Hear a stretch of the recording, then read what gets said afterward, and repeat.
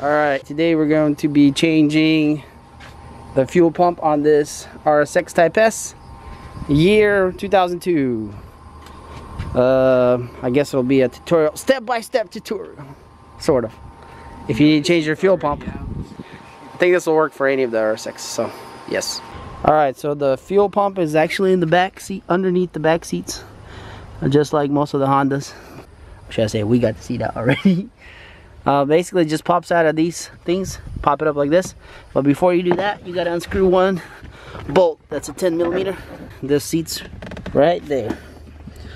So you can stick your wrench right here and get to it. So after you get that off and you get the back seat off, then you're gonna take this plate off, which has 4 screws. They go 1, 2, 3, 4. And once you get those off, you pry this over. Pry this off slowly, but be careful, there's little indentions here that go inside this thing. But anyways, and then you're gonna have that's where your fuel pump is, and you're gonna have the plug right here. It plugs right in there. You take that out, then you take this out. So you just have to kind of push it together like this, and you can get, and this slides right out. This is the feed tube to the engine, the pressure tube, should I say.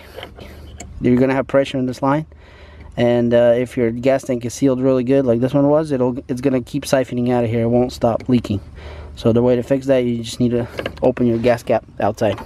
Anyway, once you get that out, the hard part is the next step. There's this huge nut that goes all the way around this thing, and it's kind of hard to break. So what we did, basically get it going. There's 2 of us, so we couldn't even turn and do anything. So I started hitting it with a wrench, or with the ratchet, and we saw it moving, so we knew it was gonna move.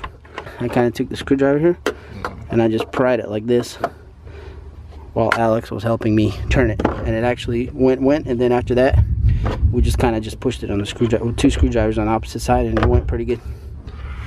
So that's how you get that off. So next, well, I guess go ahead and take that off. That's what the nut looks like. Alright, so you want to get this out of the way so you don't get it dirty. And next thing you want to do is clean this cap off, because it was really dirty. Figured maybe that'll do the justice. Turn on the sucker!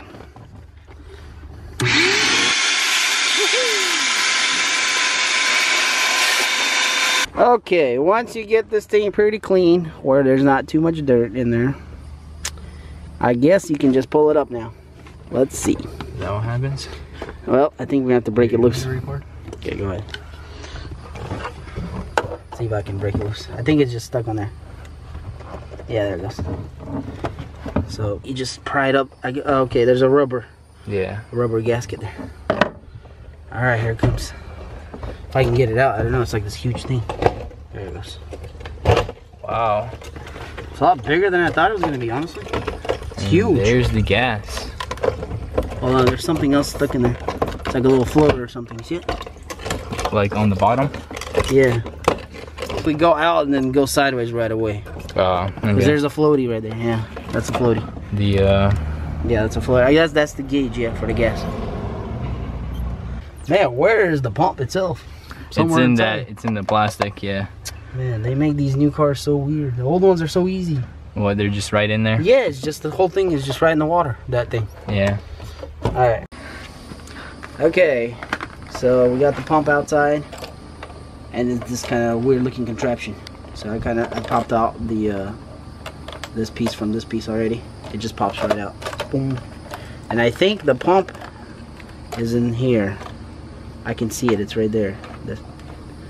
What you're gonna do is you're gonna pop it off this bottom piece right here, and this. Basically, pop these 2 out from each other. And what you're gonna have to do is you're gonna have to take this off right here. This guy right here.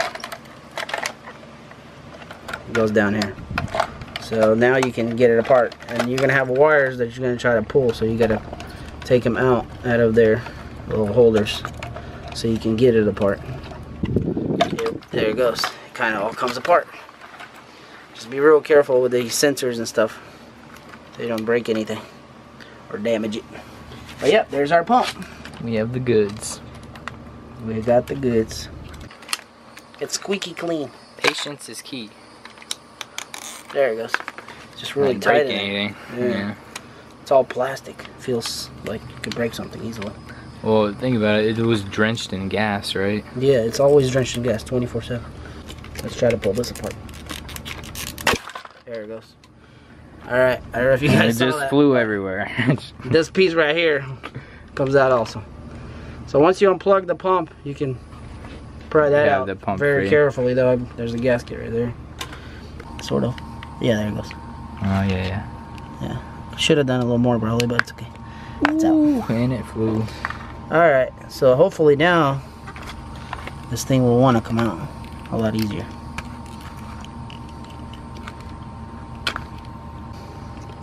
Okay, I think it's out. Maybe there it goes. There we go, yep. Up and out. Yeah, there was a little bit of resistance right there. But yeah, so you do have to take that little thing out. That metal piece. Because it holds the cap. Yeah. Pry it out. Okay, now we should just pull this out, theoretically. Yep. Ooh. And that's it. Now we can put our new one on. Let's see, what does that new one look like? We might have to transfer some pieces from that one. Yeah. I Oh, mean, look at this beauty. Fuel systems. Kemzo. That sounds Japanese or Chinese. Yep, we definitely need some pieces. Ta-da. Done. beautiful. A little bit longer. Like a tiny bit. Well, that could Maybe actually it'll still result. fit in. I don't know, Because dude. there's a tight fit, right? It might not clip. Yeah, it was a tight fit.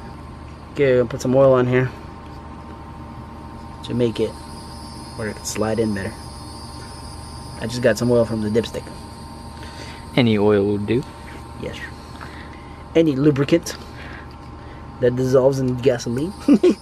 Oh yeah, it goes in real easy now. Nice. I guess that's it. Okay, so here you just have to line this thing up into that hole. Obviously. Let's see. Yep, we got a Houston.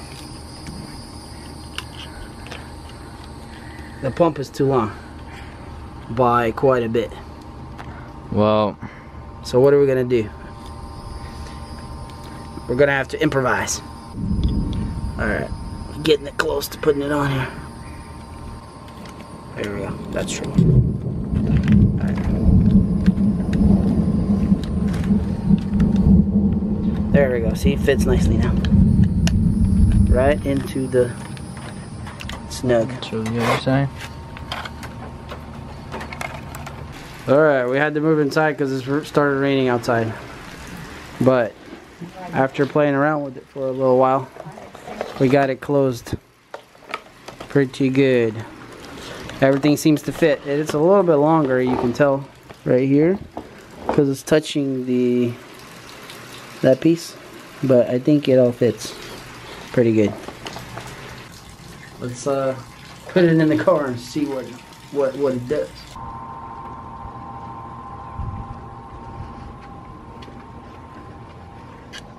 Oh, what's up? What's up? We got the pump in the car. We're gonna try to put it in. Let's do this. So if I'm remembering right, this little floaty thing goes in first like this. Yes. Now remember, we had this issue here. We're gonna have to jump a little bit. So we're gonna help it and jump. Then we're gonna go in. Then we're gonna make sure all our, oh wait, does this pop out or what? Oh, no, it's fine. Then we're gonna make sure all these hoses and stuff go in nicely. Alright, so after trying to put this thing in and can't figure out why it's too tall, we figured out that it has a spring. See, once you push on it, it goes down. So it's supposed to do that. So once you get it lined up exactly straight, which is pointing to the front, you just push it in there nicely, like this. Of course, make sure your gasket is nice and It took a little while. you got some oil. We're gonna put it all around everywhere. Just get a generous amount. Don't worry, it will not hurt your tank gas. Alright guys, so I got the pump inside. Had to fiddle around with the gasket a little bit, but popped it in there and then I put the cap on as I was holding it.